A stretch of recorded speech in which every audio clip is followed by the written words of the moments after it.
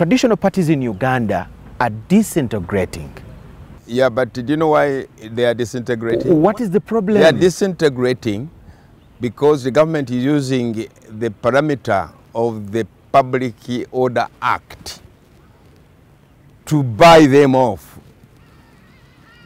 in darkness.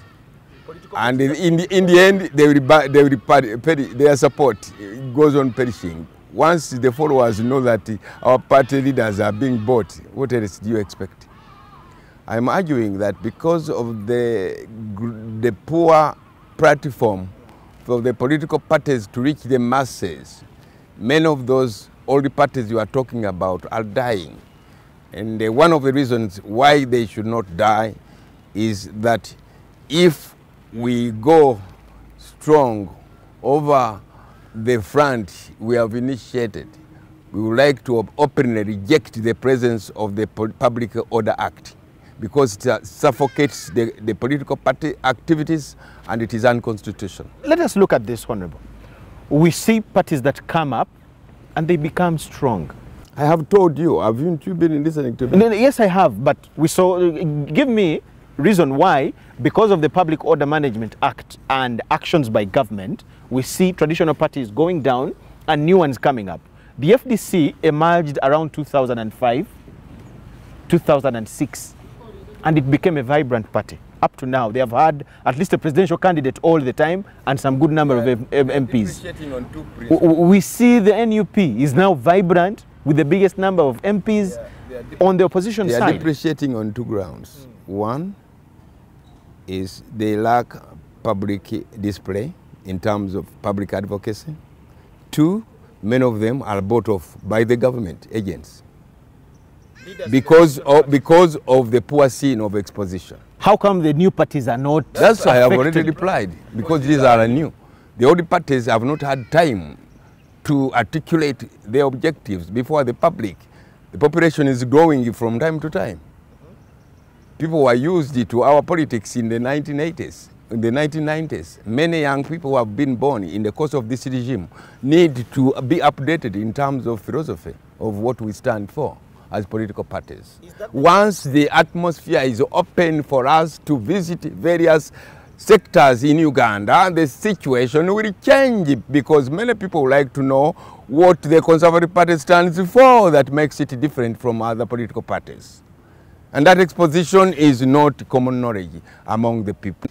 If we have seen party presidents failing to ensure democracy and stability within their parties, can they really have the moral authority to promise it to us, the whole of the country? Yes. The first killer of democracy or democratic principle is the government of Uganda now. For example, the agony it has subjected to the Constitution of Uganda, which is supposed to be guiding us, is good enough to explain to you that we have started this story very miserably, very badly. As we speak now, the Constitution of Uganda has been butchered to the extent where the parameter of two-term limit that would have directed this country to a change of government has been muddled. What about the age limit benchmark, which is supposed also to guarantee the transfer of power from one leader to the other? It has been muddled up. What about the elections, general elections? Can anybody be proud of elections going on now when we have been in the Supreme Court in the past elections on 3 consecutive occasions with the judges saying, yes, the vote rigging has been massive, but it did not subscribe to the substantial figures articulated in the Presidential Elections Act? That kind of nonsense is absurd. You are hiding away from the facts about the weaknesses from within your group as the opposition.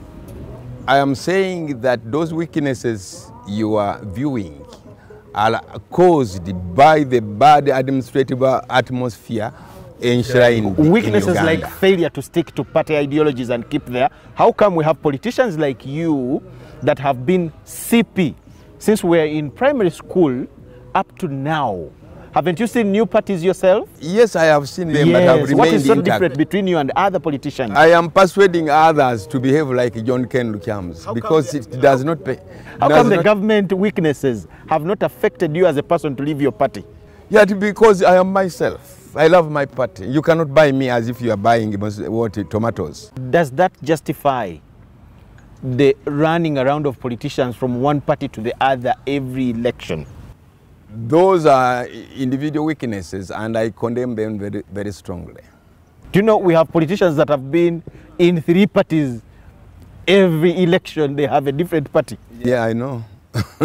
And it is absurd. I hope you are not mistaking some of them joining the fronts or inter-party agencies.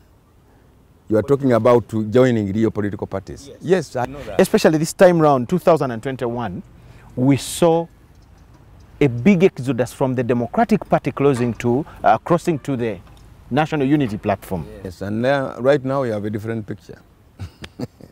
You know what I mean? No. You know what I'm saying? They are not there also. Are they still there? All of them still in that party? It was because of the atmosphere.